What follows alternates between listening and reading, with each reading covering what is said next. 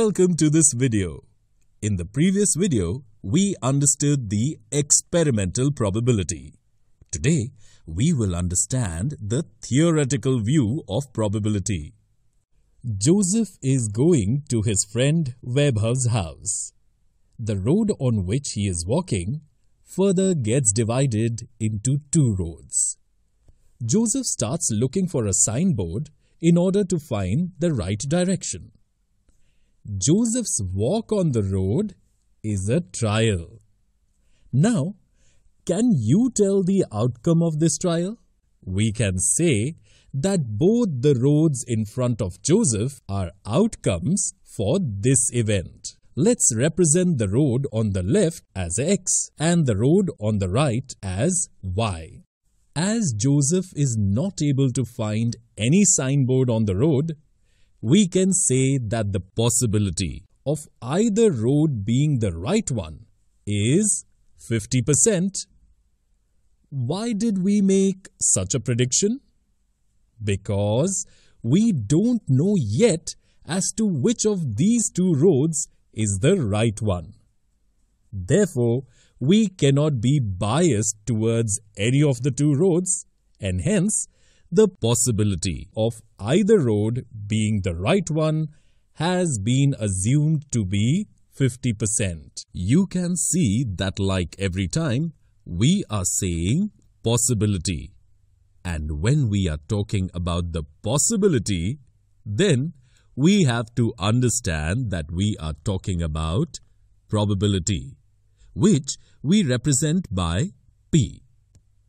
We can see that here we have no previous data to choose the right path, due to which the experimental probability cannot be used here. In such situations, we take the help of theoretical probability, which is also known as theoretical or classical probability. We use this formula to find the value in numerical form. In this position of Joseph, we have a total of two outcomes. If Joseph chooses road X, then the number of favorable outcomes will be 1. Similarly, choosing road Y will have the same number of favorable outcomes, that is 1. From this formula of theoretical probability, the probability of choosing both roads is 1 upon 2. Here, the probability or possibility for both roads is the same. So we call them equally likely outcomes. If we had 3 roads here instead of 2, can you tell us the probability for them?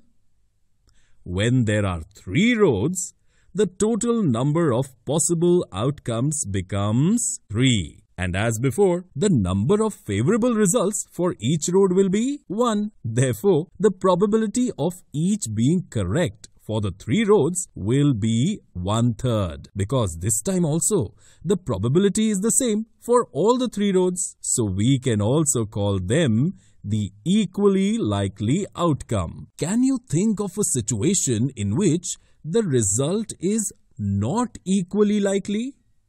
No? Never mind. Let's think together.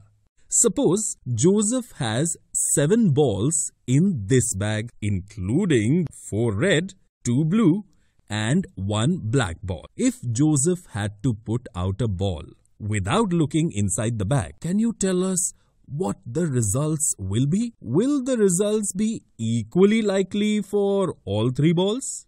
Due to a large number of red balls, it is most likely to come out. Similarly, the probability of the blue ball coming out is less than the red ball and more than the black ball. And the black ball will be the least likely. You can see that the probability of the 3 balls coming out here is different. Therefore, the results will not be equally likely. Let's understand one more important thing. If we add the probabilities to the condition of the 2 paths, we get 1. Similarly, you can see that in the case of 3 paths and balls, 1 gets 1 by adding the probability. Therefore, we can say that by adding all probabilities of an event, always we get 1. But how is this possible? Let's see. If we have only one road, then we have no other choice. Therefore, the probability of walking on that path is 100%, or you can say that the probability is 1. So we can say that this event is a sure event. After moving ahead, the road is divided into more than one road. And then, probability also gets divided accordingly. Therefore, adding these divisible probabilities always gives 1. Let's come back to our first position. Joseph was just choosing the right path. Until then, a friend of his, Mohsin, comes there, who tells him that road Y is the right way. In such a situation, the probability for road X changes to 0, and that of road Y becomes 100%.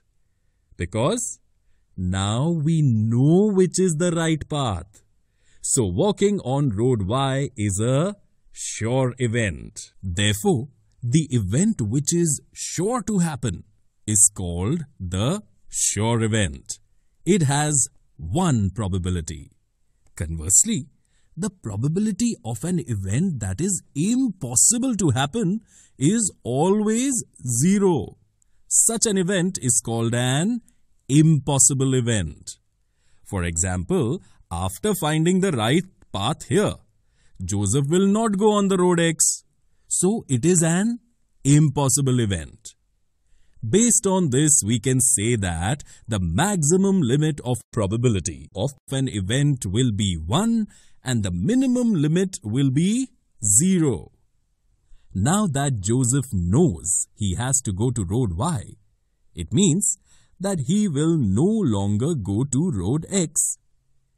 In such a situation, walking on road Y and walking on road X will be a complementary event, which we show with E bar.